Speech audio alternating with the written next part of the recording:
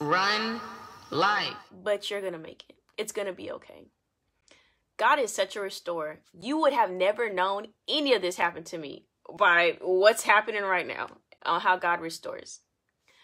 Man can't destroy you. I know it says in the word that you should be more fearful of God that can actually destroy a soul than man that has no power. That's definitely paraphrasing from me. Okay? Just because somebody, violated you or, took those physical pieces of you, they have not taken your soul. They have not taken your tenacity. They have not taken or should not take your will to live. Baby, you have so much more to live for. Run life.